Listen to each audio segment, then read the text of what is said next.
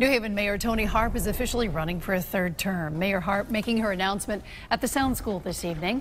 She listed the number of accomplishments made during her last 3.5 years that she's been in office, including balancing the budget, eliminating millions in debt, and doing that without tax hikes.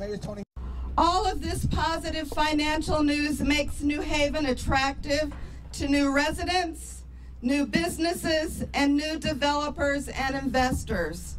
6 consecutive years of lower crime rates make the city more attractive too.